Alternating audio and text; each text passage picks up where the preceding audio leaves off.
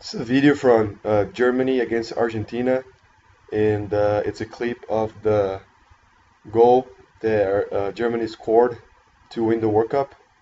And keep in mind how patient and how well they move the ball from right to left to switch the play and find the space that they can get across into the box to score the goal.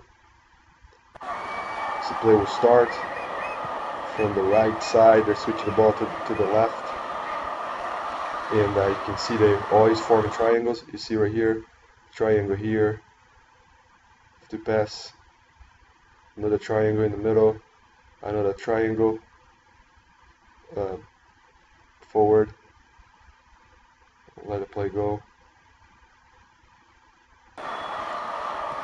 Still passing the ball, players move, warming the ball. It's a very good run, great cross, even better finish.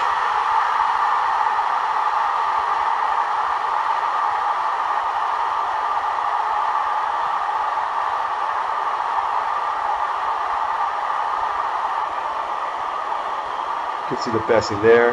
He finds space, takes the defender on, finds a cross, chest, without letting the ball drop, chesses, and finish with his laces. Great goal.